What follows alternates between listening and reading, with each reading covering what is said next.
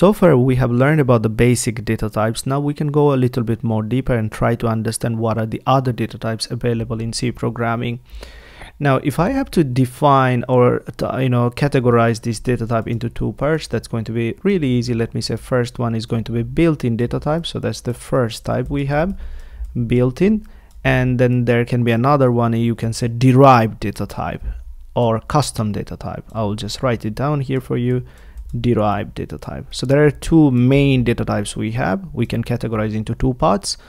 One category is built, another one is the derived data type. Now inside the built data type we are using so far already integer.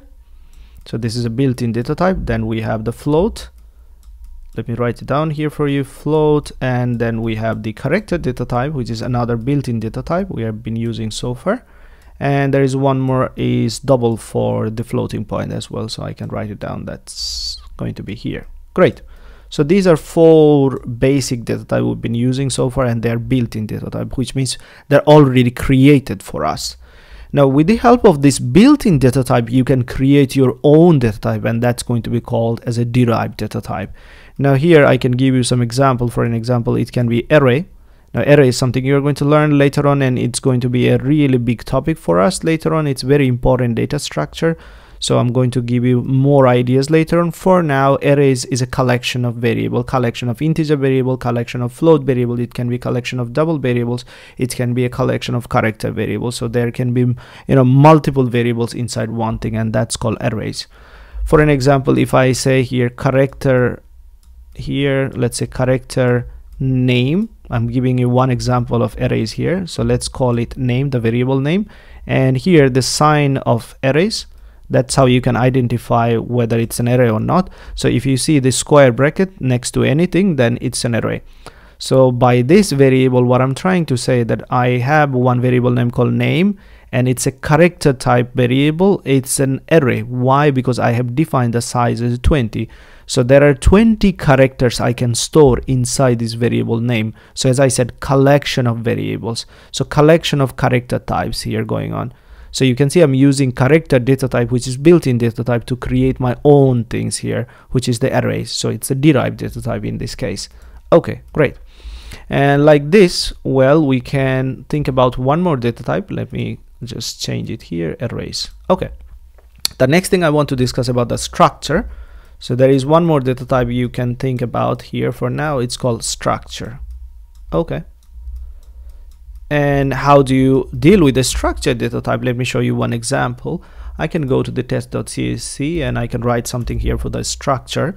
So basically you will start with struct keyword, and then you will give a name for the structure, and inside this structure you can use all the derived or all the basic data type as well, or the built-in data type. For an example, I can say a person can have age, a person can have salary for an example, and then I can say a person can have name. So name will have multiple characters. So in this case I'm going to use the array again.